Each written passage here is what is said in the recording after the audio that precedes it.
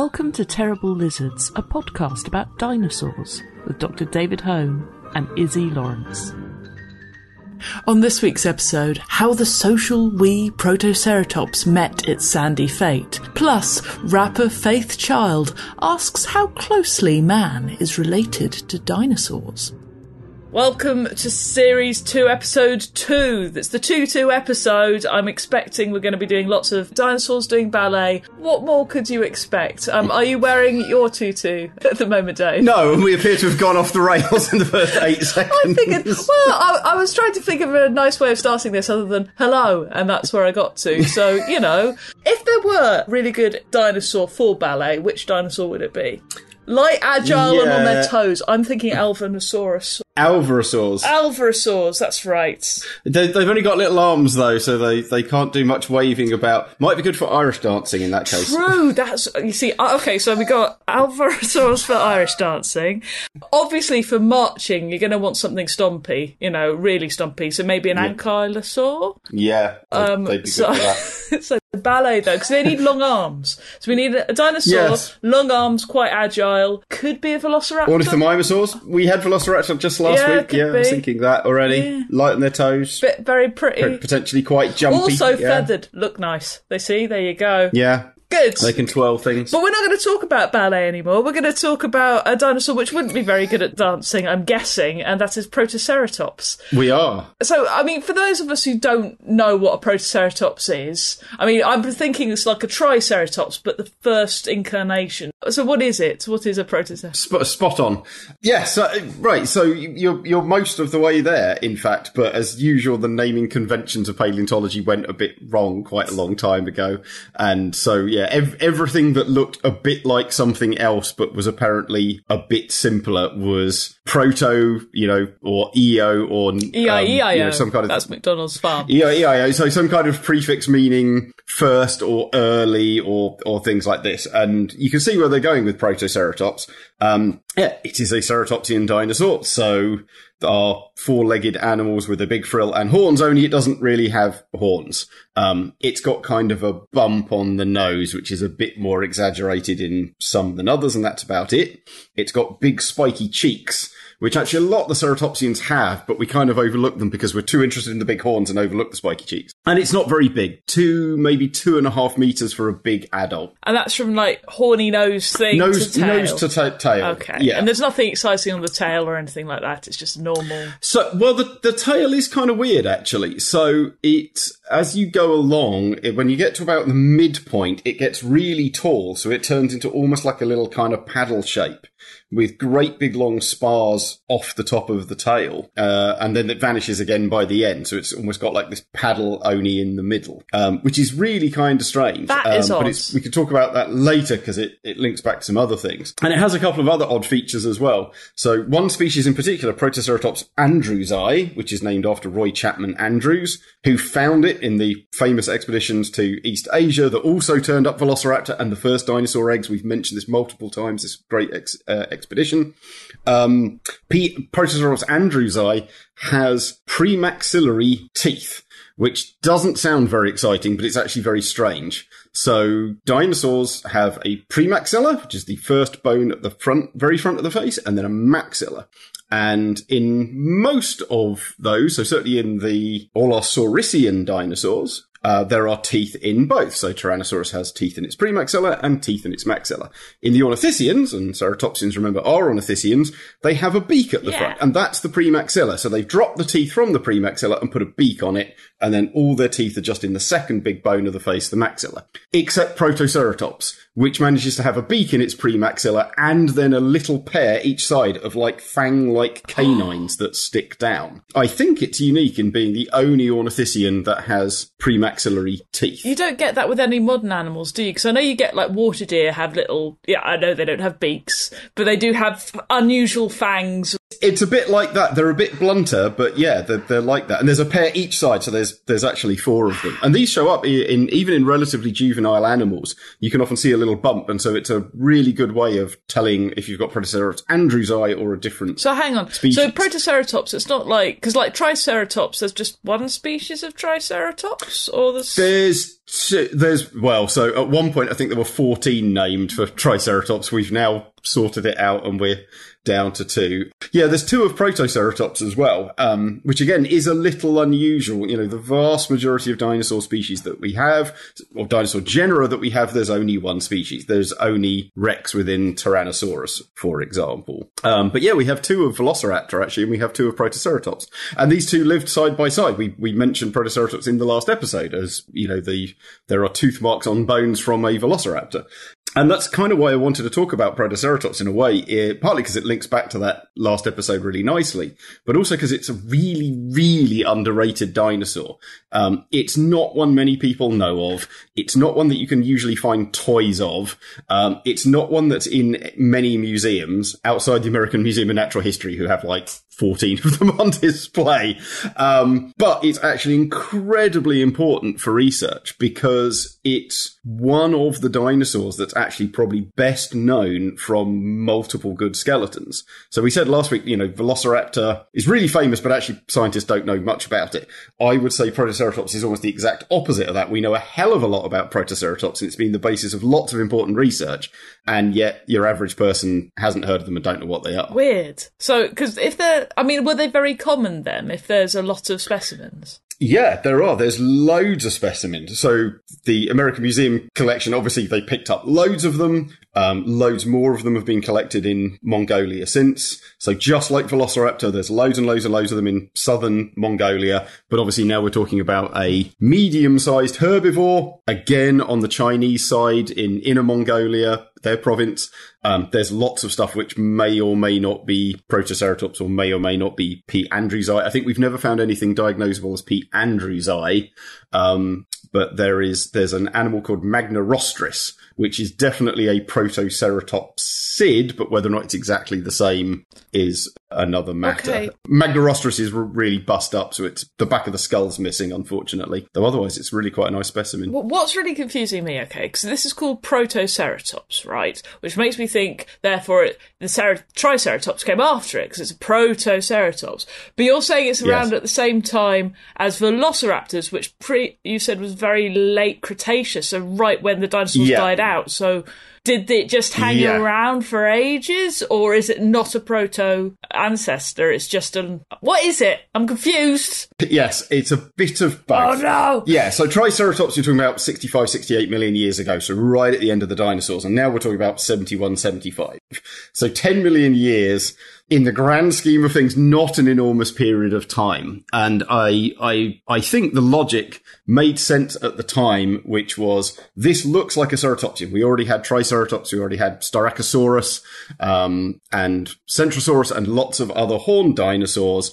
And now you had this thing that was smaller and simpler and didn't really have horns and didn't have spikes around the edge of the frill. And I don't know if they knew much about the dating back then, but they could well have guessed that it was a bit older. And I imagine they looked at this and went, you know what? This is the kind of progenitor that we might expect. We expect things to get bigger over time. We expect things to get more elaborate over time.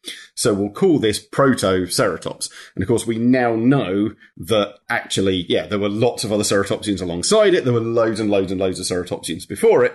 In the grand scheme of the big family tree of ceratopsians, Protoceratops and its relatives come out relatively early. They split off before that really big split between the Centrosaurines with the big nose horn and the Chasmosaurines with the big brow horns.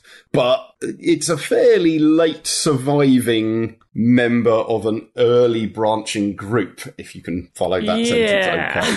So they branched off fairly early, but then they kept going for ages. I mean, a modern one would be a platypus. Platypus split off from the rest of mammals a long time ago, but they never went extinct and we still got them. So they survived a long time. So what you're saying is I'm in danger of sounding like one of those people saying, well, if we're descended from apes, how come there are still apes? Yes. Yeah. So I think we've mentioned Proceratosaurus before, which was originally thought to be an early version of Ceratosaurus. Only Proceratosaurus is a tyrannosaur, which has very little to do with the ceratosaurs at all. It's just really enthusiastic about them.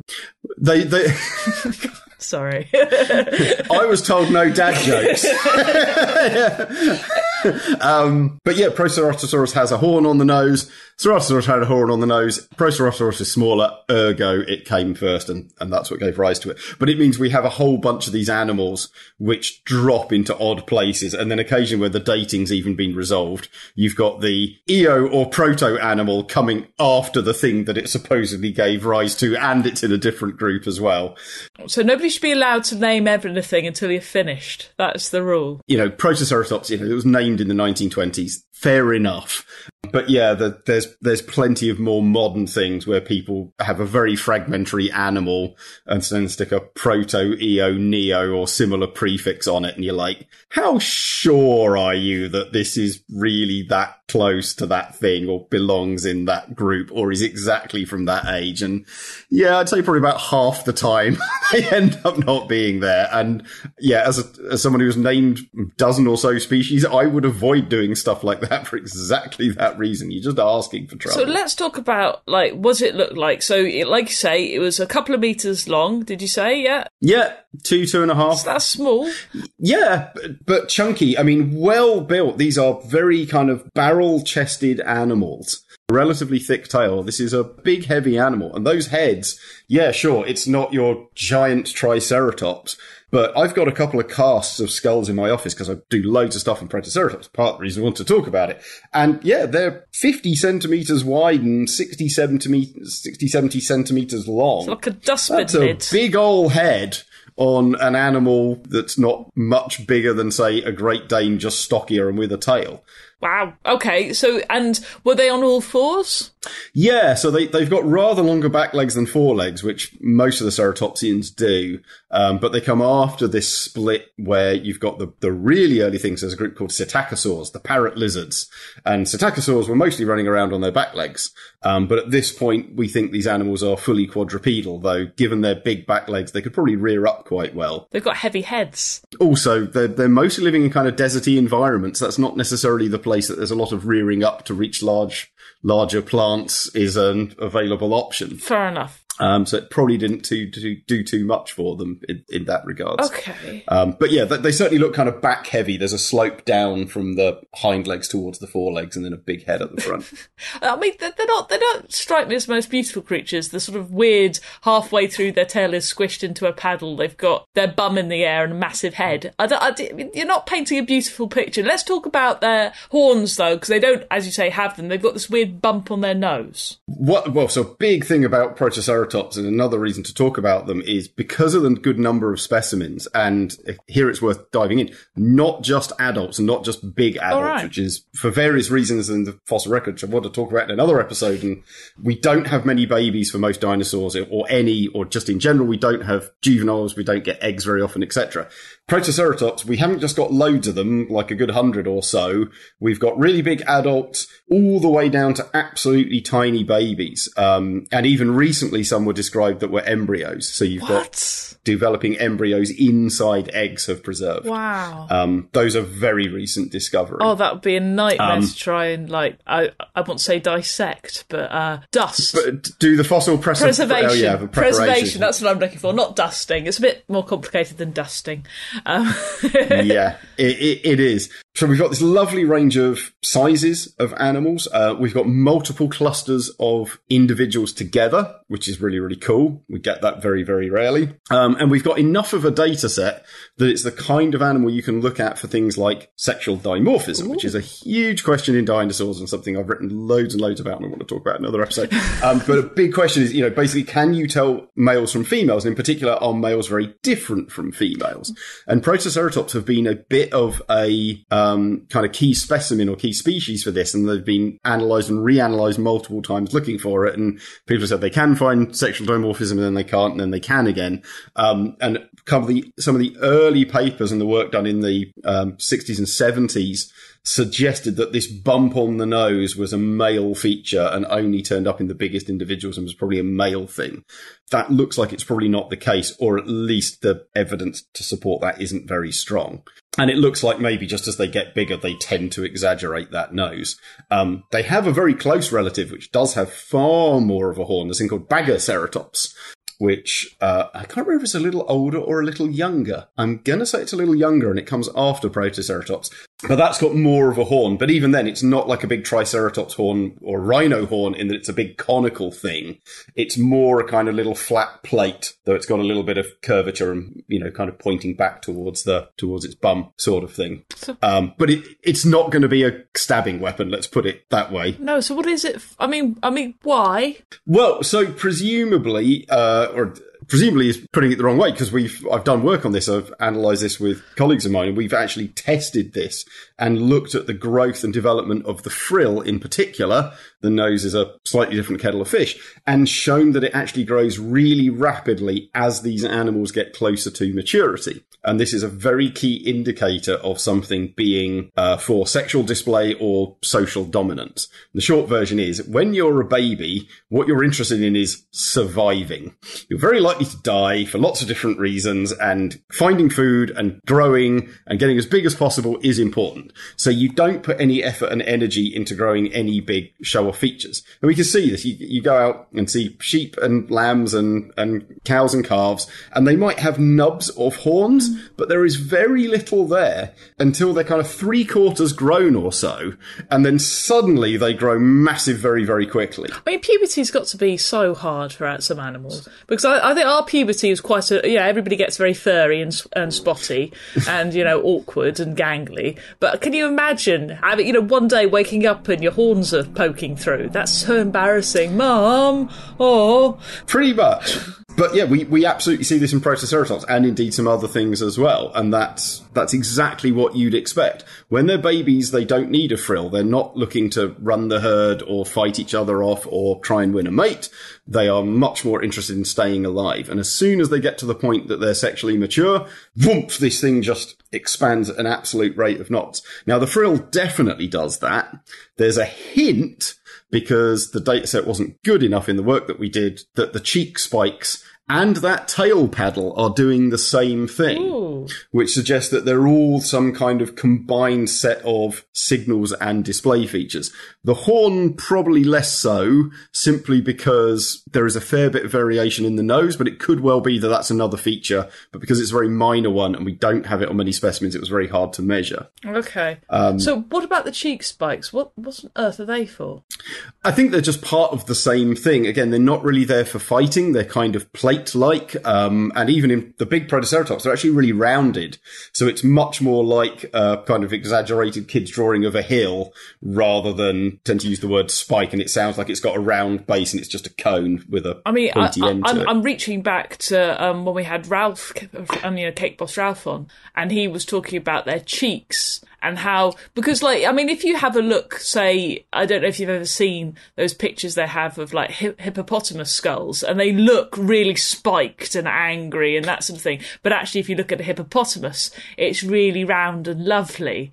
Yeah, once you put all the hippo back on, you can't see all the madness underneath. Exactly. So, could it be that these cheek spikes were just entirely consumed in their heads? Or do you think they actually serve the purpose of saying, look at me, I'm a grown-up? I don't think so. I think they wouldn't be buried. Because again, we see them in Ceratopsian after Ceratopsian. They're often, they're very close to the frill. So basically the cheek spike, that's formal term is a jugal boss, because it's a bone. Ooh. The jugal is the bone that it's on. I like the name jugal. That's a good name, jugal. That's nice. You get, well behind the jaw. So they're, we talk about cheeks, and of course in humans, that's the bit that kind of goes round your teeth. We talk about well posterior to that. So these are sat behind the last teeth in the jaw. So it's quite a long way back.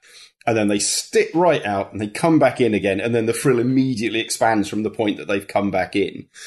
So they really are quite closely connected to the rest of the frill and the ornamentation and the display. So I think it's almost certain that they're part of that. And again, they stick out too far as well, a long way out from the face. You'd have to have an awful lot of soft tissue to cover them up. And there's no particular reason to have stuff there. With the hippos, it's at least all lips and flesh around the front of the mouth. And obviously that's got key things to do with eating. And to a degree being hydrodynamic as well. And you don't really need to do that if you've already got a beak. Right. Yeah. And you've got, little weird fangs for no reason. But let's not talk about the weird fangs again. I'm really curious about this tail, because the tail thing, in my head, I'm thinking it's like a normal big chunky tail, then it turns into a newt tail and then it goes chunky again. Or am I completely misimagining this? It's chunky the whole way along, but in the middle it is much more newty with that cresty bit, exaggerated crest along the top. So that will run the whole length, because so the neural spine, so this is the bit of so each vertebra in your body has a neural spine, and that is the bit that sticks up out of it. You can feel, when you run your fingers down the back of your neck and you feel a row of bumps. Yeah, that's the top of your neural spines. It's just in us, they're really quite flat and there's not a lot there. So boring. They're big anchors for muscles. And they will be doing the same job in Protoceratops, at least at the base of the neural spine. But again, this big crest along the middle and this big exaggerated rise at the top. It's hard to imagine it would do very much. You can elongate neural spines like that for several reasons. One is actually to make a paddle to swim, probably not relevant in a desert-dwelling animal. Well, unless the desert floods like 1 week a year. It's unlikely to be flooding. Deserts probably don't do that. At least this desert probably didn't do this. Well, you're not a million miles off, so people have suggested that some of these could swim quite well, in part because of the tail, but they have no other features that would line up with a swimming animal. So they're not swimming. The second thing you can do is hold up heavy things. So you look at something like a horse skeleton or a buffalo, and they have really big neural spines. There's this giant hump in the shoulders. And then that's to attach a bunch of ligaments and some muscles to hold the head up. Maybe that's what it is in Protoceratops, only the tail isn't that big and heavy to hold itself up, and you'd want the biggest spines to be at the base of the tail, not halfway down the tail. So that kind of rules out swimming, and it kind of rules out holding up big, heavy things. And the other way you might do that is to turn it into more of a display feature. That, at least in part, is our interpretation. Again, we measured a few tail vertebrae that we had available, and it looked like the neural spines grew really quickly as the animals grew. The problem is we were doing that off like half a dozen measurements, because getting hold of measurements of the babies was an absolute nightmare.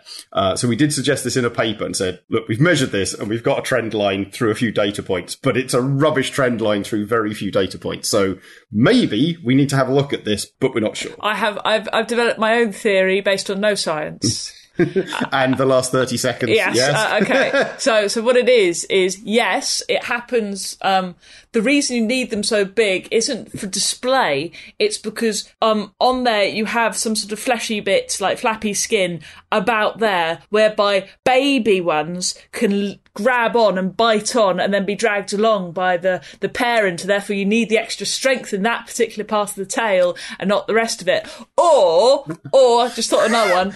Two hypotheses, yeah. Come on, number two. They were detachable, like you get in lizards, so they'd fall off at that point, and then wiggle so that the other like you're being attacked by a velociraptor. You can leave your tail to wiggle and distract the velociraptor and run away. So that's a thing called autotomy, and yeah, a bunch of lizards do this, and it has been suggested. I don't think it's ever been suggested for dinosaurs. It's been suggested for some other Triassic reptiles, and I don't think there's very good evidence for anything that isn't a lizard. Though there's a fossil lizard from Germany, from the same beds that we get Archaeopteryx from, and there's a lovely little lizard skeleton, and then halfway down the tail it stops, and then there's an impression in the rock, and if you shine UV light on that, you can see the cartilage is still preserved. And so that's absolutely a tail that was lost and then has regrown as cartilage but hasn't turned to bone, and that's a recovered lizard. So we can even see things like that in the fossil record. It's such a cool trick, that.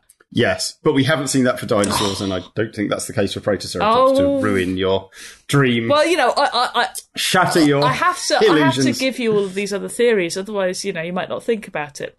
So let's talk. We talked a bit about, sexual dimorphism. You said you wanted to come back onto it, so let's talk about what is the difference between boy Protoceratops and girl Protoceratops, or do we not know? Well, that's the thing. We just don't really know.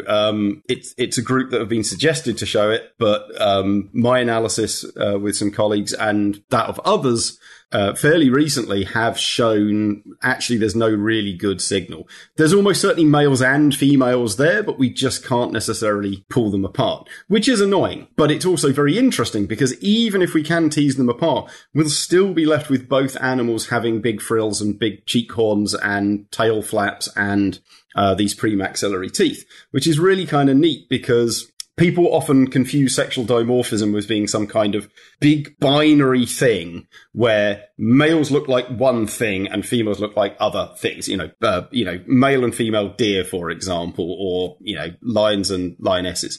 It goes far beyond that because all dimorphism means is two shapes. And obviously when that's two very clearly different things, that's a bit more obvious. But for example, there's loads and loads of antelope in Africa where males and females both have horns. But those horns are different shapes because they're doing different things. And males are primarily fighting other males with their horns, and females are primarily fighting off predators with their horns. And so natural selection has given them different shapes. So those animals are still dimorphic, even though they both have horns. Things like seals and sea lions, lots of them, males are just much, much, much bigger versions of females. There are some other differences as well, but in the grand scheme of things, that's primarily the difference. We'd still call that dimorphism, even though their shape is pretty similar. So we call that size dimorphism. So it tells us that whatever is going on, these frills are clearly doing fairly similar things in both animals if they're present in both males and females. And maybe there are some differences there, and maybe males are much bigger or something like that. But that doesn't mean that females are frillless or hornless and aren't displaying or aren't using them. And indeed, that's true of all ceratopsians. You would think, or you would imagine, I certainly am almost confused by the fact that we've never found a ceratopsian which basically doesn't have any of this stuff. Once they've evolved it, every single species has it. And yet you look at the obvious analogue of things like antelope and cattle and buffaloes and sheep and goats, there are various species where either female has a dramatically different set of horns or just doesn't have them at all. And we just don't see that. All ceratopsians have gone for this I need to signal stuff route. Previously, you said when we did the Triceratops episode, that you said that they were probably not going around in large herds and they were solitary. And this is partly why you could prove that the horns, they fought each other and that sort of thing. So the fact that they don't have these horns for fighting, does that suggest that these are more herd animals? Not necessarily, because things like buffalo are quite happy to fight each other quite often, and they have lots of horns, same with lots of sheep and things like that. But what we do have here is lots of examples of where we have found groups of them together. There's kind of four main cases for this. The first one, annoyingly, is either was never dug up or has been lost somewhere. So there was an expedition in China or Mongolia in the kind of late 80s, early 90s, and there was a whole bunch of combined project between the Chinese and the Canadians. There's the Sino-Canadian Dinosaur Project. And in one of their big reports, they discuss finding this mass mortality site of loads of Protoceratops. And then the report wanders off and doesn't mention it again. And it's like, that'd be really useful to know. Could we have some more information on that, please? And while I was I had 3 years in China at the IVPP, Institute of Vertebrate Paleontology and Paleoanthropology in Beijing, where this project was based. And I went through their catalogue and they went, oh, we might have it in a warehouse somewhere. Oh. So that's the first one, but we know of it's recorded. There are people who saw it, and I've spoken to one of the paleontologists who was on that expedition who went, oh yeah, there were loads of them. Did you take any photos? Oh, I didn't. Oh God. Okay. But I think it's fair to say it's verifiably existed. The second one is just a pair of animals lying side by side. Aww. One about a foot in front of the other. Were they eating each other? No, and one's almost eroded. So one is a basically complete skeleton, and then the next one is just a nose, and the rest of it eroded. But you can see that it's a nose. It's the front half of a skull. It's exactly the same size, and it's literally touching the animal sitting next to it. So, those are animals we would call sub-adults, or in humouring terms, basically teenagers. So not quite full size yet, but have grown their big frill, were probably sexually mature. Did you call the specimens Romeo and Juliet to be romantic and dying in each other's arms? And no, your face is suggesting trying to get on and talk some science, Izzy. Stop anthropomorphizing everything. I just think it's a beautiful story of two teenage lovers dying and then being preserved forever for the scientists to not write down their happy story. Well, one and a bit of them. They weren't all preserved. Just a nose. Is it, Romeo and... So that's the second one. So we've got a big group of adults, then we've got some pair of sub-adults together, and the third one is one I got to work on, which is absolutely amazing. And that's 4 kind of mid-sized babies. They'd have been 70 centimetres long or so, snout to tail. 4 of them in a big pile, like climbing over the top of each other. And the interpretation we had of this was that basically this was some kind of sand dune collapse, and they're trying to get out. They're all pointing upward, and they've all got their mouths open, and they're like standing on top of each other. And yeah, we think they got buried, and that's what killed them. And then the final one is a group of, it's something like about 23. It's a massive number, and they're all absolutely diddy, like 15, 20 centimetres long, snout to tail, so in a like big a nest circle. or something. They were described as being nestlings, or animals still living in a nest. I'm rather unconvinced, because they're a bit too big for that. Hang on, they're a bit too big at that stage. I mean, how big were they when they came out, if they're only 20 centimetres long? How big were the eggs? Well, not very big. Again, Protoceratops is not a particularly big animal. You know, those eggs are going to be, I mean, I've seen Protoceratops eggs. I'm holding my hand up to the screen. And a couple of chicken eggs. Yeah, or a bit big, a couple of goose eggs side by side or end to end. So big, but not massive. Yeah, we do have embryos now. We already had eggs, and you can get estimates of hatchling size from egg volume, because we have an idea of that. They're fairly big. Now, it's not impossible that they hatched out of the egg and then sat in the nest, and mum and dad looked after them. We know that's true of other dinosaurs. There's things like Myosaura that absolutely did that. We have huge babies in nests, which must have been there for weeks or months, for example. But they are rather big. And then also, so the argument was they're very small and they're in a limited area. And it's like, well, they're a bit too big for being true hatchlings, or at least certainly having just come out of the egg. And if you go to that bit of China and Mongolia, there are these natural little depressions absolutely everywhere. And they're not dinosaur nests. It's just the way the rock tends to erode. And if you're a small animal looking for shelter, that's probably the kind of place that you're going to hang around.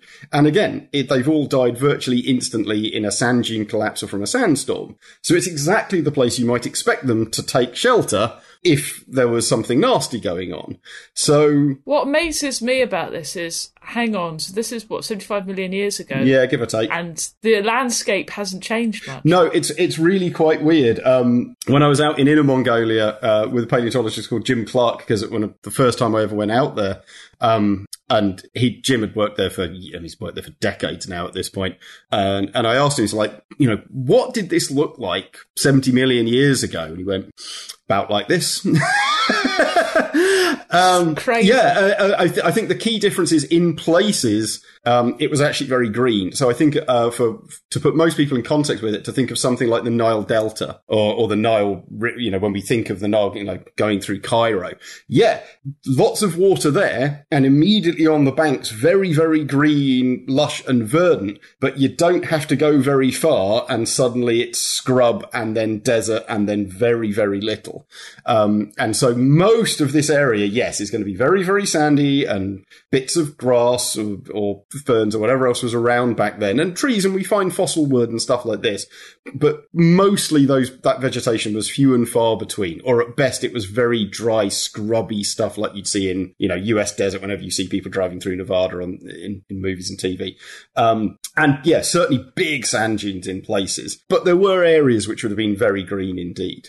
But yeah, it's basically just a big desert. And so yeah, it's very easy for these things to get buried and stuff like that. But it means, going back to the kind of social side of things, we've now got 4 different age groups: young babies, mid-sized babies, sub-adults and adults, all known in groups. Now we've got loads of odd individuals as well, but okay, just because even if animals live in groups constantly, it's not like it's very often that the whole group dies at once. What will mostly happen is you'll die one at a time.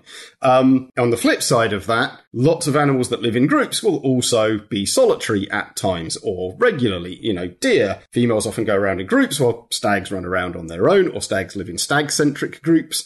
Lions, famously, we think of them as living in prides, but males, while they're maturing, go through this phase of basically being solitary and wandering around on their own or with a couple of brothers. They have a lot of bro love. They do.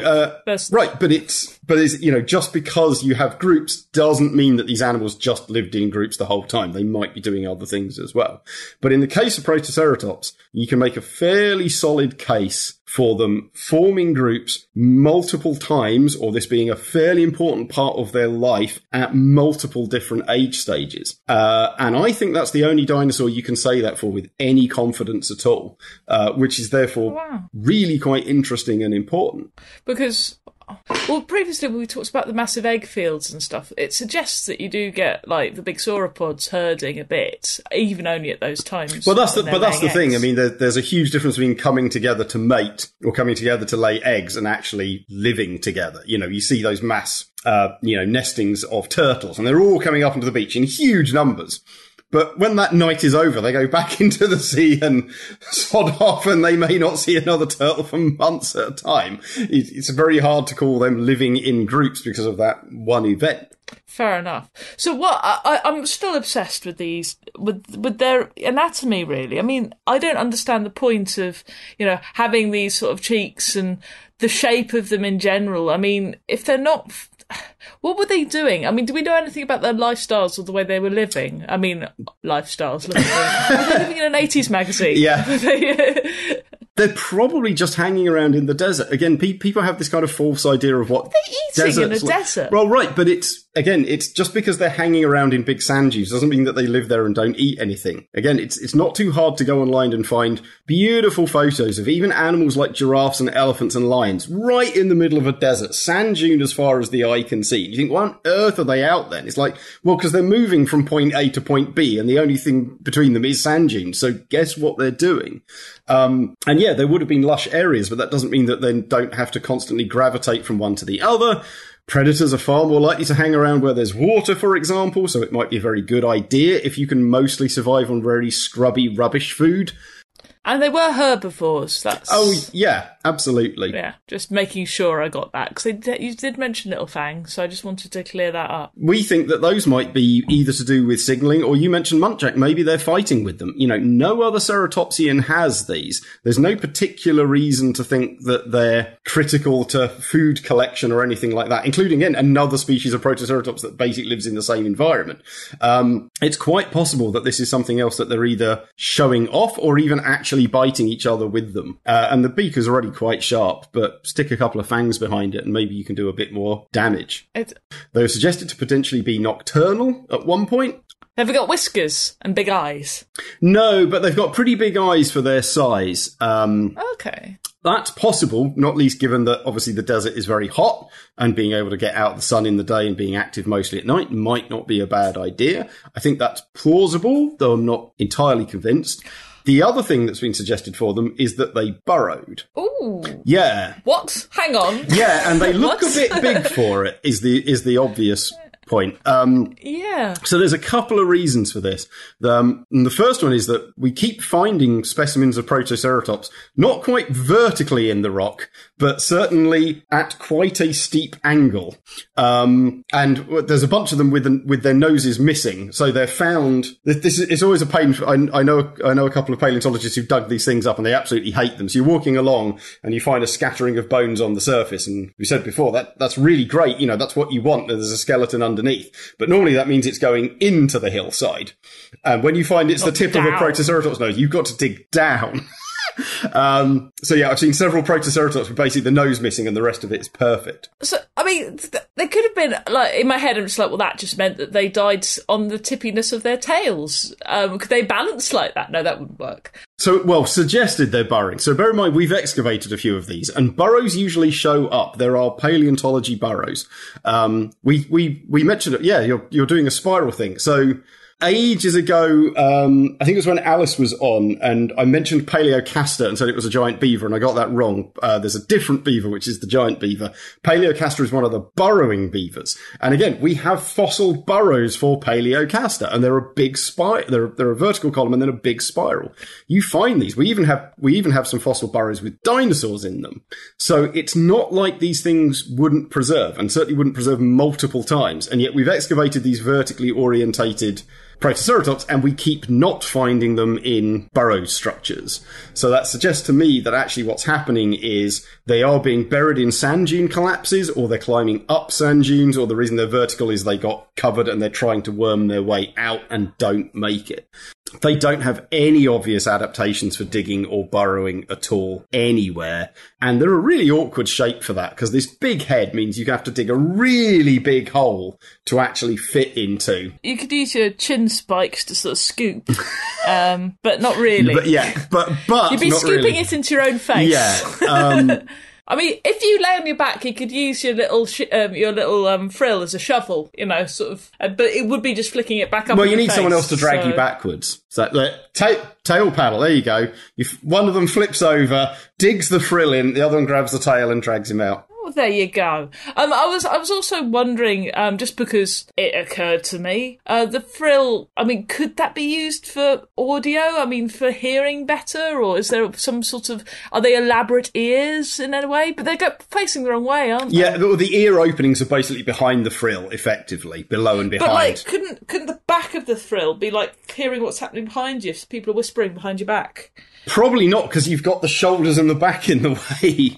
Yeah. Okay, fair enough. It's just an idea. Making sure you've covered all your ground. See, I think the key thing in all of this is dinosaurs are really weird. And even right, so big thing we do when we talk about behaviour and we talk about anatomy is comparative anatomy. We want to look at other animals and try and use them for a model. And for big things like swimming or burrowing, we've got really good examples. I've just had a student of mine for her undergraduate dissertation. She did a great job, and she was looking at burrowing adaptations. And you see things in the claws and in the wrist and in the fingers and in the elbow and in the shoulders and in the vertebrae and in the ribs.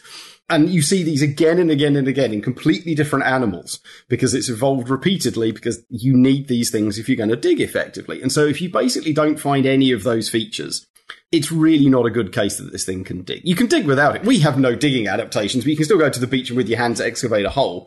But that's clearly not something you've adapted for and are specialist for. I've adapted for digging in conversations quite a lot. That's okay.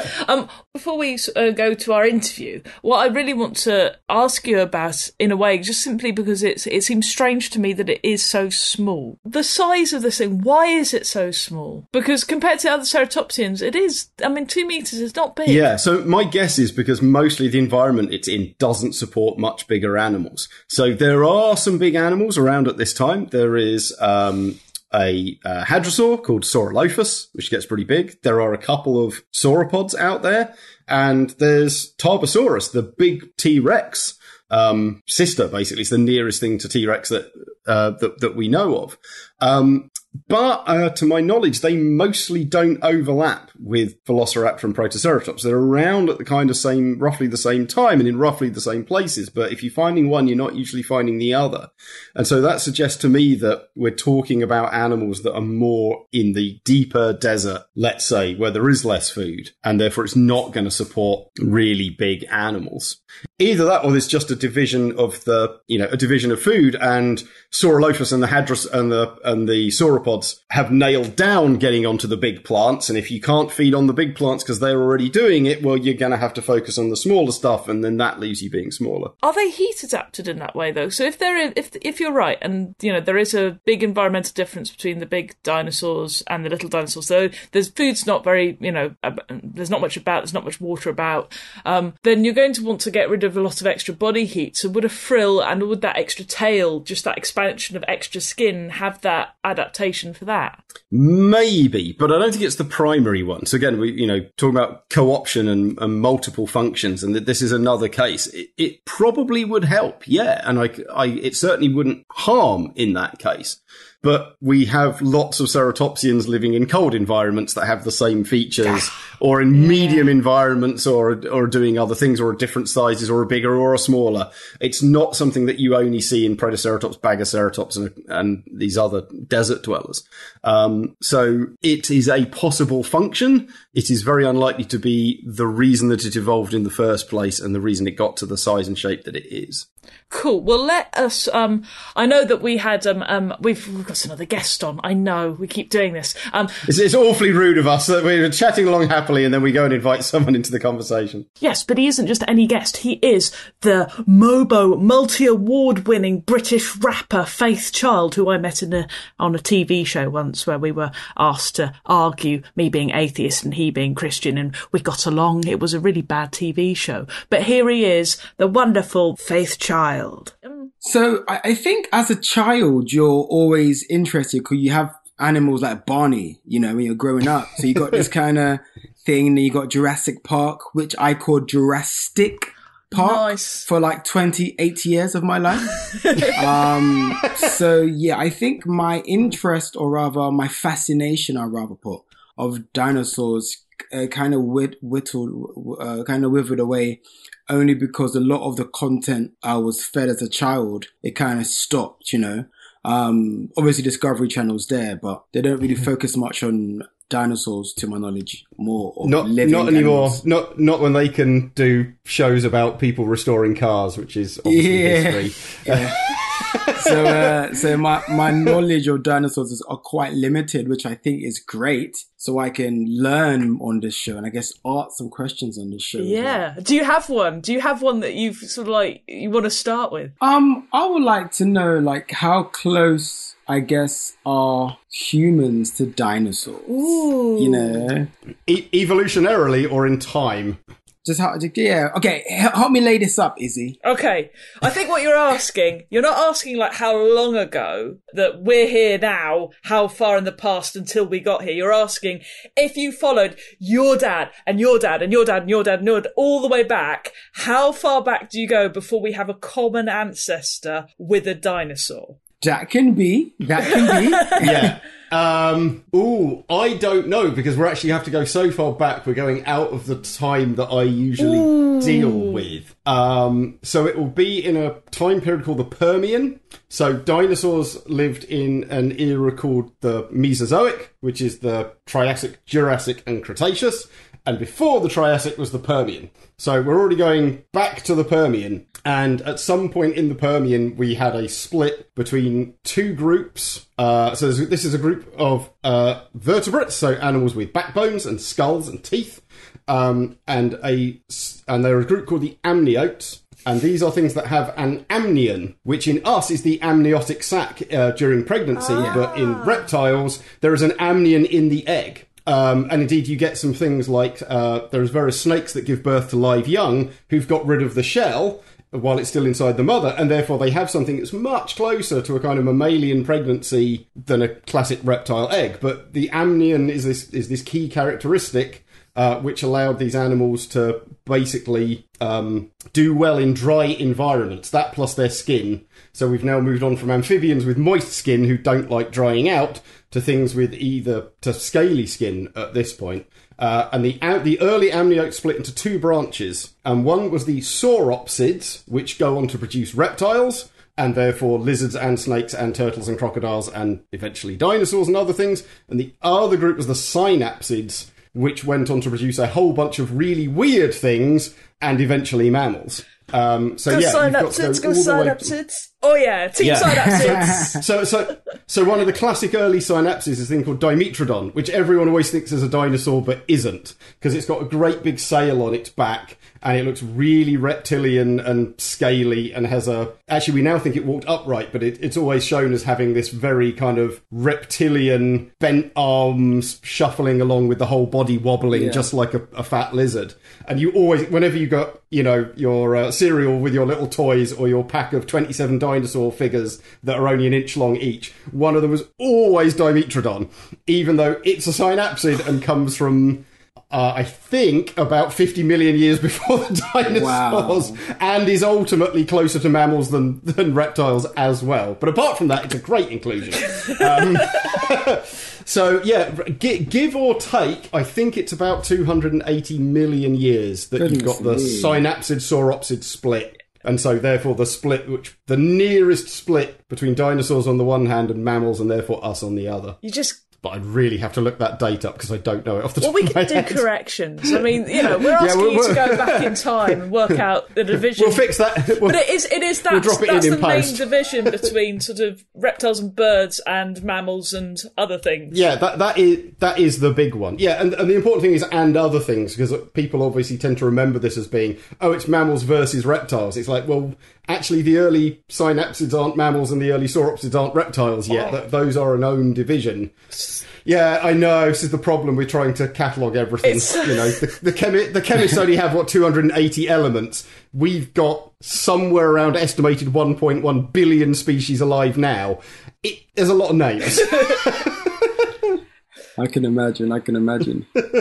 But it's weird that, even though you have that division that early on, that there's so much that's still similar. So some of the characteristics, for example, most dinosaurs have 4 arms and back legs. We've got 4 legs. We've got 2 eyes. They almost all have 2 eyes. There's so many really common. So the fact that it took that long, and we're very, very different, but we're not that different, just shows how much time... how much to get a big difference between things, how much time you need. But the flip side of that is things can happen very, very quickly. Snakes lost their legs very quickly. Once things started coming on land, they changed very quickly. I guess it's also that's part of it. But the flip side of that is what works. 2 eyes is a really good system because it gives you binocular vision, which gives you distance. And if that's working, evolution isn't going to change it anytime soon. There's going to be no natural selection operating to go down to 1 eye or to add a bunch of eyes. Because the other thing is, it's very complicated to process all of that. A big part of your brain is devoted to the fact that you've got 2 different things coming at you. So even if you somehow evolved 4, you might then need a huge brain to process it all, and that would be very complicated information. And then you need a lot more food, and then you need a much bigger head, and that actually doesn't work very well. So, yeah, some things are really fundamental simply because they work well. And eyes are a great example. Eyes have evolved many, many times. Lots of different animals have eyes that they evolved entirely independently from us. So, cephalopods, the octopus, cuttlefish, nautilus, squid, they all run off 2 eyes, the same as us, in roughly the same place, doing roughly the same job in roughly the same way. They have a lens construction the same as us. They have wibbly pupils, though. They do have wibbly pupils. It's weird. They do. Yeah, you get the W-shaped pupils, which, again, some geckos have. Oh, so what? These things turn up again and again. And and goats have that weird kind of slit with a dot in the middle, which isn't a million miles off the W. Yeah. These things just come, if they work, if you're starting with the same basic ingredient and they work, they will probably come round again. It's crazy. How does, in regards to evolution, how does a dinosaur, how do they just create another part of their body? You mentioned the whole eyes thing. What has been one of the most drastic evolutions of a dinosaur? Maybe growing an additional tusk or something, or So we have almost all animals. It's a huge swathe of evolutionary history. I'm going to be a bit vague because I'm going so far back I don't know where this stops, and I don't want to say the wrong thing. A vast number of animals that have things called HOX genes, H-O-X, and these are a little segment of your DNA that basically have a huge amount to do with your development. And so when you're just a bundle of cells telling which cells to turn into which body parts. Yeah. And these are so incredibly consistent. Scientists have done this. You can literally get them from mammals and drop them into flies and you still develop a fly, because they're basically saying, if you're at the front, go to step 2. If you're in the middle, go to step 3. And if you're at the end, go to step 4 kind of thing. And therefore, as long as they say that, inverted commas say that, then they work fine. And so that's an incredibly conservative bit of evolution. If you deviate from that, you tend to mess up the animal. And we see that. If you mess around with them experimentally, you get things like flies that grow legs on their eyes. Oh.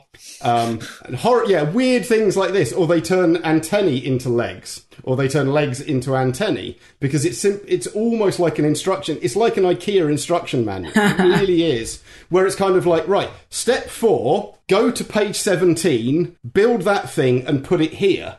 And if you then say, instead of page 17, go to page 19, then it will build the wrong thing in the right place in its entirety. So it's that one little change can take you down a whole different pathway. Wow. And so a lot of what's going on with big changes on animals is changes to stuff like the HOX genes, or the stuff that they then tell to go and do.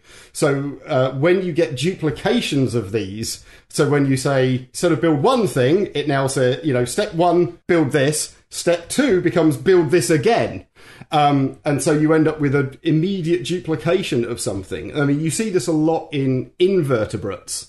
So if you look at things like, ants, they have lots of body segments, and actually, or lobsters are an even better example. They've either got an antennae, their body's made up of loads of segments, and they've even got an antenna, or a little bit of mouth part that does something, or pinchers, or a pair of legs, or their little swimmy things at the back. But each segment of the lobster is actually almost a repeating unit. They're very similar to each other. Yeah. And so it's merely almost a question of saying, don't build legs here, build more swimmy things, or build less swimmy things and build more legs, or make the legs longer. And you can completely change the pattern and shape of your animal just by changing a couple of little details in that kind of set of root instructions. And what changes those instructions, though? What's the feed? What's happening? Well, so it's mutation. It's straight up chance. During cell division, yeah, some things get added or deleted or duplicated or cut out, or they fundamentally change so they don't say quite what they used to anymore.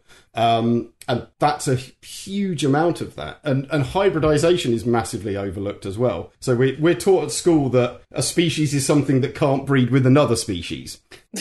That's a definition, and it's an absolutely appalling one. Because things crossbreed all the time, particularly if they're very close relatives. And then we see this with dogs. Yes, dogs are domesticated, and we've split them up and done very weird things with them very recently. But the same general principle applies. You've got great big long-legged greyhounds and tiny little short-legged stump-nosed pugs. Well, strangely enough, if you put them together, you'll get something that's neither one nor the other. And if you then crossbreed that with something else, you can get something else again. And so you can soon package together these subtle differences of instructions. And again, it's not just the Hox genes, it's stuff further down the line, which is making legs longer or shorter, and 5 toes versus 4 toes, and a long tail or a short tail and stuff like this. And soon build quite a different animal, potentially, where two populations meet. Plants are a nightmare for this. You can hybridize all kinds of plants that shouldn't breed. They're so wildly different, you can't possibly believe they can breed with each other, and yet they do, and then produce a new species which is like neither parent. There's the estimate is something like 30% of plant species have been produced by hybridizing two other species in the wild. This isn't anything to do with, artificial selection and farmers messing around with crops. Just pollen gets taken by bees between one random plant and another random plant, and it turns out that works fine because plants are weirdly plastic and don't mind. Whereas for animals, of course, if your muscles on your arm aren't built quite right, you'll never move your arm, which means you'll never walk, and then you'll die very quickly.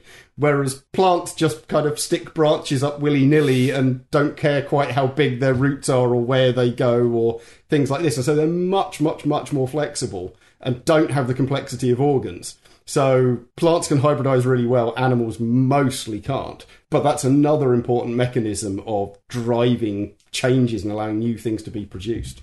Brilliant. It's bizarre. I mean, we're also hybrids, technically. I mean, because we've got Neanderthal genes, floating around. And you've got Denisovans, that weird lump on the back of your heads, and if you've got white skin, you're almost certainly, I'm afraid, part Neanderthal, which is depressing. So is he's referencing the fact that I do have a weird lump on the back of my skin? And on the front, to be fair. It's a very... Yeah. No, that's my nose. Okay. But modern Homo sapiens sapiens, which is what we regard the modern human race to be, as opposed to our ancient ancestors. Yeah, we definitely hybridized in the past with Neanderthals and this obscure group in kind of the Tibet region and Russia called the Denisovans, which we don't know very much about at all. We found almost no fossils, but we've got a really good genetic sequence out of the fossils that we've got, and lo and behold, they've got a whole suite of genes in humans which we never quite knew where they came from, and it turned out they're Denisovan. So yeah, we are hybrids of multiple different early hominid lineages that interbred at some level. It's always that weird thing with me. It feels really weird because we're so different to other animals, and we sort of look at the great apes and we think, okay, we're kind of similar. But there were loads of animals like us that weren't us. So like Neanderthals, like Heidelbergensis, like Homo florensis and that sort of thing. And yeah, and the fact that we're the only surviving ones, it's a bit like coming across a fox and there being no other dogs, or wolves or anything else. It's that kind of thing. The birds are a great one in that context. We took a very long time to work out that birds are dinosaurs because they look nothing like anything else on Earth, apart from, the basics of, they've got legs and feet and a skeleton. Is like, but after that, where the feathers come from? Where are the beaks? Why do their feet look like that? They've got these weird lungs and they're full of air. What on earth are they? And it's only when you find all those fossils that show all the changes that it becomes very obvious. Whales are another one. We're a very long time before we knew what whales were, and we now know they're basically derived from something close to early antelope and hippos, which is not obvious from a whale. It is obvious when you find there's a thing from India called Indo-Hyas, which is like, it looks kind of like a big rat, to be quite honest. But Indo-Hyas has this very unique set of bones in the ankles, which we only ever see in antelope and hippos and their near relatives. And then there's an animal which is still a lot like Indo-Hyas, but has now moved its nostrils from the front of its nose to the top of its head and has started to reduce its legs and have a paddle. And you're like, okay, so now we've got an antelope thing that can probably swim very well, and a sub-antelope sub-whale thing. And suddenly you can put the chain together and you can really see where these animals have come from. Because otherwise, once all those other ones have gone extinct, like you said, individual species or individual lineages can look really, really wild. When 20 million years, 50 million, 100 million years ago, they were surrounded by relatives, and it would have been obvious to anyone living at the time that all these things were related to each other. Yeah. It's so bizarre. It's so hard to get your head around. Extinction happens all the time. This is true. That's the short. New species arrive and old things go extinct. And and it's not just the humans. There's fossil chimpanzees, there's fossil gorillas, there's things like Gigantopithecus, which was this monstrous ape, twice the size of a gorilla that lived in India, China, Himalayas region. Yeti! Absolutely monstrous thing that's now extinct, sadly. Yeah, and again, if we go back a few million years and all they were around, then again, it would, the hominid tree, the wider hominid tree with all of the big apes, looks a lot less distinct because you've got various intermediates and closer relatives to things. But we are the best / luckiest. Well, we've done quite well with, 7 billion of us. Doing all right. Yeah, when gorillas are down to a few 10,000, I think at this point. It's sad. Yeah, I know. That's terrible. Yeah. Yeah, it is. But don't know why I'm laughing. Well, it's awkward tension. It's what laughter is. The evolutionary purpose of laughter, they think, is to show, when you get tickled, and how that is not funny, yet you laugh. It's literally a physical response to show that you mean no harm, and therefore please don't hurt me. So literally when you're laughing, you just go, don't hurt me, I fit in, please help. And that's what I try and get people to do for a living, is to make people... I was going to say, that would be fun to test out in your next jiu-jitsu session. Oh yeah, no, that is true. You do get people giggling when it's all going wrong, because people, it's an odd reaction. Yeah. Thank you for that. That was brilliant. Thanks so much, Faye. That's all right, mate. Thank you for giving us your time. Yeah. I find that really interesting. This is why I like natural history, I think. Big thank you to Faith there. It's because, we sort of think, to find out about dinosaurs, you need to sort of dig in the ground. But actually, you really just need to look around you, and you can see animal behaviour everywhere. And that tells us so much about what would have happened in the past. Yeah, no, but that really is it. I mean, there's this famous line in paleontology, which I think comes from Charles Lyell, or at least a version of his that is being translated, and it's that the present is the key to the past. Fundamental physical processes basically work the same. Mountains rise and fall, rivers erode and deposit. Heat will exchange it certain ways. If you're going to grow a plant, you need heat and light and CO2 and some water. And, and these things are all true. And so in the same way, talking about burrowing, the reason we have these adaptations in animals again and again and again is because levers and mechanics and joints and muscles all work the same way, and soil is soil. And yes, there's harder and softer types, but there's only certain ways you can actually move that stuff. And so there's no reason to think that dinosaurs would have magically evolved some completely different way of digging, different to what you see in snakes and lizards and moles and aardvarks and pangolins and all these other different groups. And so, yeah, when we look at modern animals, those are one of the central things that we have to look at if we want to interpret the fossil record. It's a bit like the Star Trek excuse for why all the aliens have like 2 arms, 2 legs and 1 head is, it's the most efficient shape that naturally occurs and reoccurs and keeps occurring throughout the galaxy. Except for that episode in The Next Generation where it turns out that the universe was seeded with some kind of thing that meant that genetically they're all related to each other, because I am enough of a nerd to know that. Well, I was going to say, I'm just talking, Kirk and the original series, okay? That's, Yeah. Nanu. Anyway. We've done so well to get this far without upsetting people. Anyway, thank you very much for listening to this episode. Do support us on Patreon. We've also got some merchandise which you can find on our website. I'm going to say all of this in the outro, but I don't know if you listen to the outro. Sometimes I don't bother. So until next week, we will say... Rawr, rawr. Thank you for listening to the Terrible Lizards podcast. For bonus episodes and extra content, please visit our Patreon page. You can also purchase a mug, t-shirt or a Terrible Lizard face mask from Redbubble. Go to terriblelizards.co.uk for links. Send us your questions. Email terriblelizardspod@gmail.com. Find us on Facebook and Twitter. Include the hashtag #TerribleLizards. We hope to bring you more and more, but we can only do that if we get enough listeners. So please like, share, leave a review and subscribe. I feel like I have more money when I make less. I've been counting, doing the maths on my account and the money don't make sense. I see crazy figures that I spent on dinners, can I get a witness? And everybody's trying to holler, trying to run up on a rubber, want to make a couple dollars off me.